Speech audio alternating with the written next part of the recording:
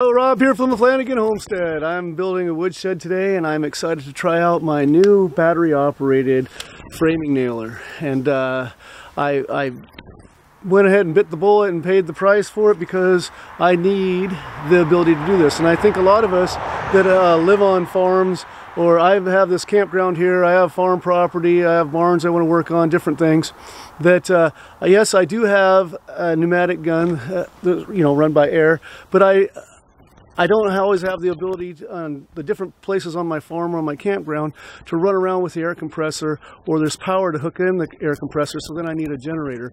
And that's the case down here today.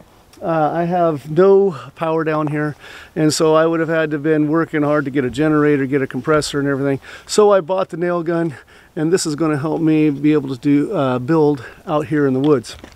One of the nice things, one of the reasons I really like to have a nail gun when I'm working, especially in situations like this, is this isn't perfectly level ground, and so like laying out walls or whatnot, they're not just laying there flat. You're going to have to hold the boards in place and everything.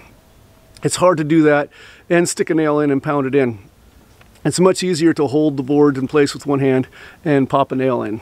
So I'm excited to give this a try today. I'll show you how it goes and what I think. Okay, I've got my top plate and my bottom plate marked out, layout marked out on it.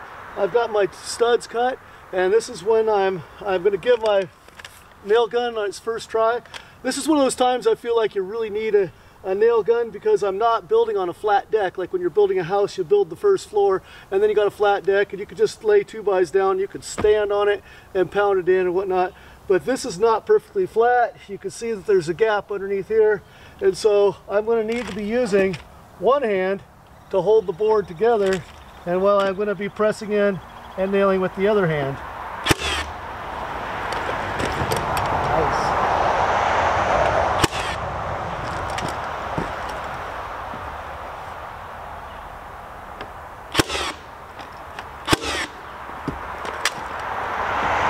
I'm going to adjust my countersink just a little bit.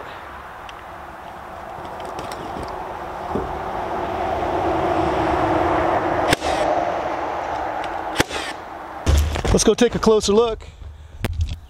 It sunk them nicely. There is an ability, you do have the ability to adjust the depth right here. I'm going to adjust it to make it a little bit deeper here in a minute, but it went really well. So first impressions after just 6 shots, okay? It is a little bit heavy. I think working with this all day might become a little bit cumbersome, but for this, really well. I think it'll work great. I do have my earplugs in. You can see that, but it did seem like it was significantly quieter than a pneumatic gun. That's nice. And I noticed one thing right off when I loaded the nails in here. There's only room for one row of nails, and most guns have 2. And so I have nails in the pouch here ready to go. Which you would anyway, but I think you're going to be loading nails a lot more often. So those are my first impressions. So one of the things I mentioned earlier is you can only put 1 clip of nails in here. And I got down to where there's probably 5 or so left. And I thought, well, I want to be able to do the entire wall without having to stop and add more nails. So I tried to add a clip when there was still like 5 or 6 in there, and there wasn't enough room. It wouldn't let me. So I had to run it to basically almost completely empty before I can add this new clip in and then get going. So yeah, that's one of the things I'm not liking, about the only thing so far, is the number of nails it'll hold. So the first wall framed up, things are going really good. One of the questions I have is how rapidly can I shoot these? There was a strap around here that says this is a single shot. It's set at single shot, so I have to press up, get the pressure on the tip and then pull the trigger here. But they said that you can set it for bump. Look in the manual. I haven't even looked at that. I honestly don't know where that is yet. But one of the things I want to see is how fast can I shoot these, and can it keep up? And so I have a piece I have to scab on the bottom here, put a bunch of nails in, so let's just see if we can quickly fire them in there and the gun keeps going. Sorry for the light situation. The sun is right behind the branches and it's creating shadows. Let's get this thing in the right spot first. All right, let's see what we can fire in.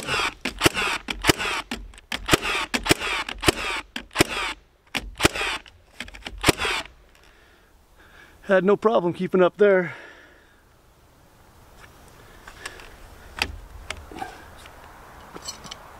Gotta get myself another round of nails in here.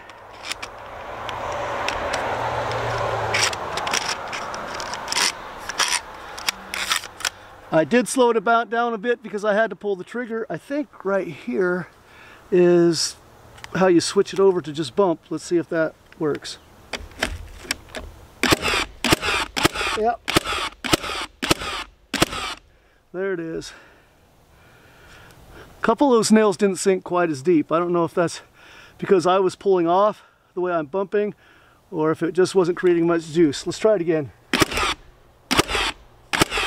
Oh yeah, those sunk all the way in. I'm back home. It's getting dark now. I forgot to do my summary of how I liked my Ridgid battery operated framing nailer because I was too busy working.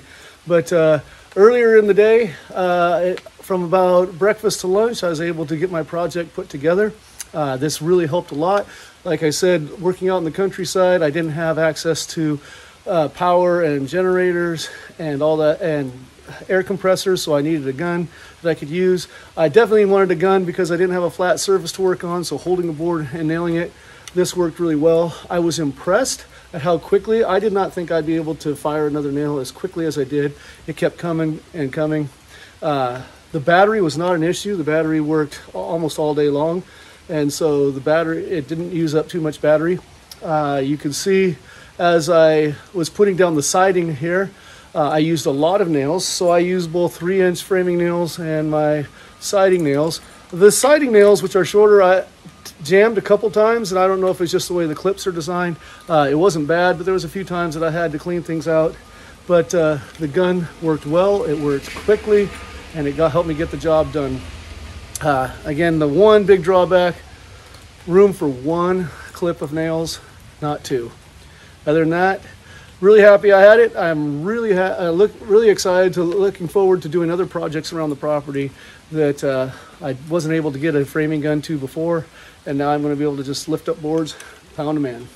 The barn's going to be improved. Thanks for joining me on the Flanagan Homestead, where Christmas trees are my business, teaching, cleaning, horticulture is my job, and outdoor projects are my passion. Hope to see you again soon. Be blessed, everyone.